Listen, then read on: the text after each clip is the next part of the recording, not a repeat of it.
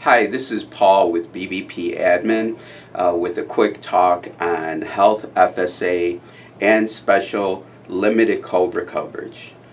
First, health flexible benefit accounts, HFSAs, are a type of tax advantage medical account that reimburses employees for eligible health care expenses and is a component of many employer-sponsored cafeteria plans. As a major medical plan, an employer subject to COBRA must offer COBRA coverage to qualified beneficiaries who lose their HFSA coverage as a result of a qualifying event, unless an exception applies. HFSAs, however, are not ordinary group health plans for purposes of COBRA. Given their special nature and the rules that govern them, those HFSAs that must offer COBRA coverage face some unique issues. For qualifying HFSAs, COBRA coverage must be offered to qualified beneficiaries who have underspent their accounts. The coverage, however, may be terminated at the end of the plan year in which the qualifying event occurred, and it confers no re-enrollment rights during the plan's open enrollment period. Despite this, any grace period that applies to HFSA participants will also apply to those who are receiving COBRA coverage under the HFSA at the end of the plan year.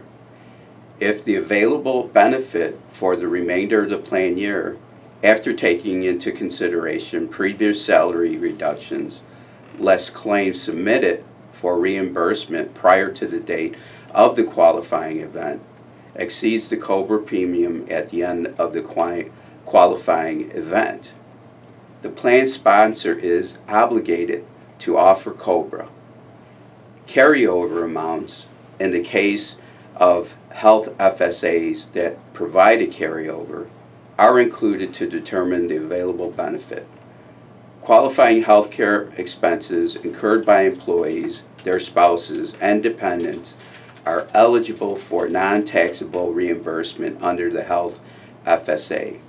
All such individuals are considered qualifying beneficiaries who have independent election rights.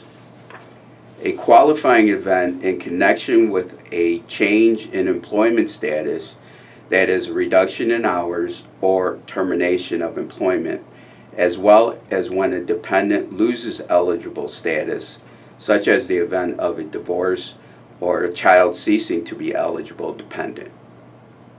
Per IRS regulations, HFSAs will qualify for special limited COBRA obligation only if the HFSA provides accepted benefits and COBRA premium under the FSA meet certain minimums.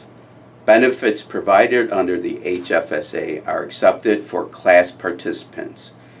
If the HFSA satisfies three conditions: 1, the maximum benefit condition, 2, the availability condition, and 3, COBRA premium conditions.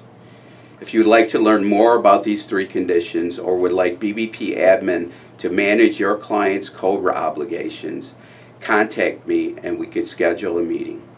This is Paul with BBP Admin. My contact information will follow. Thank you for your time.